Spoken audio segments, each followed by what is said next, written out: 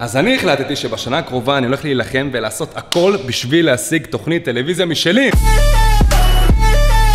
אתם בטח שואלים את עצמכם, בשביל מה כל הפרחים והצמחים האלה? אין לי מושג. אז בוקר טוב חברים, כאן שר קליזו, וקודם כל אני רוצה לאחל יום קסום לכולם. יום מלא באנרגיות ווייב חיובי. קמתי בבוקר, יצאתי לגינה שלי וראיתי את כל הצמחים והפרחים האלה שמסתבר שהשכנים שלי הביאו, וחשבתי לעצמי, אכפת להם מהנראות, אכפת להם מהוולוגים. השכנים שלי עם וייברים. בנוסף הם דאגו לי והביאו לי מנת פלאפל. יום שבת היום והם בטח חשבו, וואו, מסכן שר, בטח אין לו מה לבשל, אין לו מה לאכול, והם צודקים לגמרי. אין לי מה לבשל ואין לי מה לאכול. אם יש לי חברה, אין לי בעיה, אני אפנק אותה, אני אדאג לה, אבל כשאני לבד אני מינימליסט, אין לי בעיה לאכול בגט בפיתה. משפחת פאן, תודה רבה הווייברים, מוזמנים להפעיל את הפעמון. גם אתם חברים, נרשמו כמנוי ותפעילו את הפעמון בשביל לקבל עדכונים חמים על כל פלוג שאני מעלה. טוב, אז מה היה לי היום? אני ומתן כבר הספקנו לחרטט בספרדית. ונסעתי הביתה בשביל להביא את הלוח כתיבה שלי. אחרי שחזרתי לבלוגים, התאפסתי, תקלמתי. הגיע הזמן לעלות לנקסט לבל ולשתף אתכם במטרות שלי לשנת 2018. כולנו מכירים את המשפט פחות דיבורים, יותר מעשים, ואני מסכים עם כל מילה, אבל כאן בוולוגים זה קצת שונה, ולוגים זה לייב, ואני מתפקידי להיות פתוח ולשתף אתכם בכל המחשבות שלי. אגב, שכחתי להזכיר נקודה שחשוב לציין. אתמול חברים, סגרנו את הוולוג הראשון שהגיע בישראל למיליון צפיות. היה לי סרטון שהגיע ל-13 מיליון צפיות, אבל וולוג חברים שהגיע למיליון צפיות כאן בישראל זה פסיכי. טוב, איפה היינו? אז היום אני הולך לכתוב את רשימת המטרות שלי לשנת 2018. הרשימה בנויה ממטרות שאני רוצה להשיג ופחדים שאני רוצה להתגבר עליהם השנה. חשוב להבין, בשביל להשיג את המטרות שלכם אתם חייבים להתייחס אליהן ברצינות. חשוב לכתוב אותן, לחשוב עליהן ובאמת להיות מוכנים להקריב את כל כולכם בשביל להשיג אותן. וזה מה שאני מוכן לעשות. אני מוכן להקריב את כל כולי בשביל להשיג את המטרות האלה, וזה למה אני מאמין שאני הולך להשיג אותן. רשימת המטרות ל-2018, בואו נתחיל.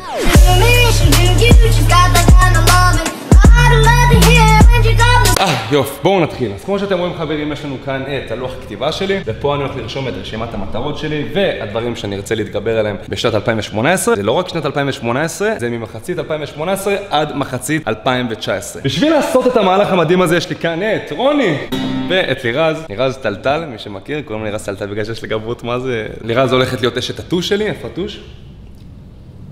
מעולה, והיא תכתוב את כל המטרות על הלוח הכתיבה. בואו נתחיל! מטרה ראשונה והחשובה מכל, להשתפר בכל יום ולהפוך לגרסה טובה יותר של עצמך. בכל יום ולהפוך... נחכה רגע. מה זה אומר בעצם? כמו שאתם רואים, זה לא מטרה מוחשית. זה משהו נפשי יותר, מנטלי יותר, שאתה צריך לאמץ. זה הרגל. בשביל להשיג את כל המטרות שלי, קודם כל אני חייב להשתפר בכל יום ולהפוך לגרסה טובה יותר של עצמי. של עצמך. של עצמך, של עצמי, של עצמכם, של עצמכנו. מעולה, אז יש לנו את הראשון. 2. להגדיל את קהילת היוצרים בישראל. כמו שאתם יודעים, אני יוצר תוכן, אני עושה ולוגים, ואני מאוד מאוד נהנה מזה. זה גורם לי להיות פתוח יותר, ורבלי יותר, ואני ממליץ בחום לכל אחד להיות יוצר בעצמו. זה לא חייב להיות בתחום הוולוגינג, אבל ליצור תמיד גורם לך להרגיש טוב יותר, וזה משהו שמאוד חשוב לי, ואני אשמח לדעת שלקחתי בו חלק. יש לנו את זה? מעולה. 3. להתחרות בתחרות MMA. כמו שאמרתי בעבר, אני בעצמי הייתי מתאמן ב-MMA כמה שנים לפני שהתגייסתי. עזבתי את זה ואני מרגיש שמשהו שם עדיין לא גמור, משהו שם עדיין לא שלם. אני חייב לצאת לתחרות רשמית ולהתחרות. אני מאמין שבמהלך השנה אני אכנס לתקופה אינטנסיבית של כמה חודשים בשביל להתכונן לתחרות הזאת. אז שלי בהצלחה. 4, זה מתחיל להתחמם חברים. לצלול עם קרישים. אתה בעולם שלהם, הם יכולים לעשות מה שהם רוצים, יש להם פשוט פור עליך. אני לא אפרט יותר מדי, אבל קרישים זה אחד הפחדים הכי גדולים שלי ואני חייב להתגבר על זה. בואו נמשיך. מעולה. 5. לצנוח מבנייני עזריאלי. פה אני מאמין שאנחנו נתמודד עם קושי שנובע מאישורים ורגולציה, אבל סומכים עליי, נכון? 6. להרים את מסיבת הבריכה הכי מטורפת שתועדה בישראל. אני לא יודע איך, אני לא יודע מתי, ואני לא יודע את מי בדיוק להזמין, אבל אני כן יודע שאני רוצה לעשות פה את המסיבת בריכה הכי מטורפת שהייתה בישראל, ותועדה לבלוגים. יש את כל הפינישים שצריך לסיים פה בבית. יש לנו את זה! 7, לירז, את מוכנה לזה? לככב בתוכנית טלוויזיה משלי.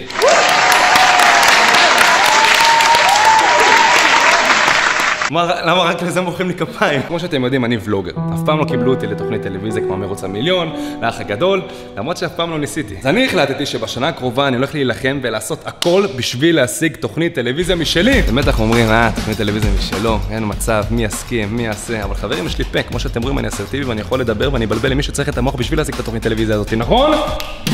מעולה. אז שיהיה לנו בהצלחה ובואו נמשיך הלאה. אוקיי, פה יש לנו משהו מאוד מאוד מגניב ומאוד יפה. 8, לירז, את מוכנה? אני מוכנה. לטוס עם וייברים לחול. זה כמחווה, לקהל שלי, לצופים, אליכם. אני לא יודע מתי, אני לא יודע לאן, אבל אני כן יודע שאני רוצה לבחור כמה וייברים, וכמחווה, לטוס איתם לחול. זה הולך להיות מגניב, זה הולך להיות מאתגר, ומצחיק שאתם הזכרתם רכב מסיבות. 9, הירז, לעצב רכב מסיבות של MYVIBE. אני חשבתי על זה. למה שהווילה שלנו לא תלך איתנו לכל מקום? ועוד אנשים צריכים ליהנות ממנה. לכן, אני הולך לעצב רכב מסיבות של MYVIBE שילווה אותנו לכל מקום. מה נעשה איתו? תראו בהמשך. הגענו לעשירי. הגענו לעשירי. הגענו לעשירי. הגענו לעשירי. הגענו לעשירי. הגענו לעשירי. הגענו לעשירי. הגענו לעשירי.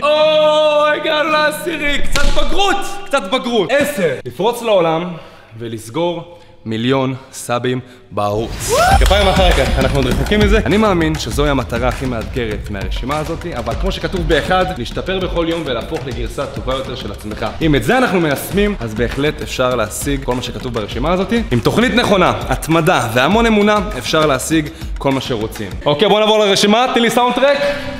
1. להשתפר בכל יום ולהפוך לגרסה טובה יותר של עצמך. 2. להגדיל את קהילת היוצרים בישראל. 3. להתחרות בתחרות MMA. 4. לצלול עם קרישים. 5. לצנוח ממגדלי עזריאלי.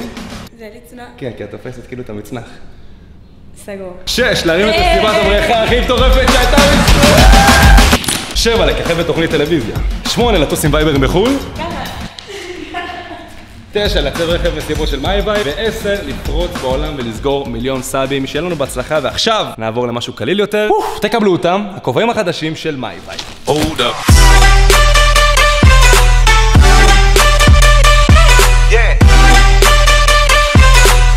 סוף סוף המשלוח הזה הגיע. חברים, הכובעים האלה מיוצרים בחול. אי אפשר להשיג את האיכות הזאת בארץ, ועל איכות לא מתפשרים. כמו שאתם רואים, זה הלוגו החדש של MYVIBE, MV, יש אותם בשחור, באדום, והם זמינים עכשיו באתר שלנו, MYVIBE.co.il. בנוסף, אני רוצה להודיע שכל החולצות מהקולקציה הקודמת זמינות עכשיו באתר ב-30% הנחה לשבוע. אז תמהרו ותיכנסו עכשיו לאתר שלנו, MYVIBE.co.il, או שתיכנסו ללינק שצירפתי למטה בדיסקריפשן ותתחדשו. אז אני סיימתי את היום שלי, חברים, ואנחנו ניפגש מחר, כי גם מחר עולה ולוג חדש. Hold up.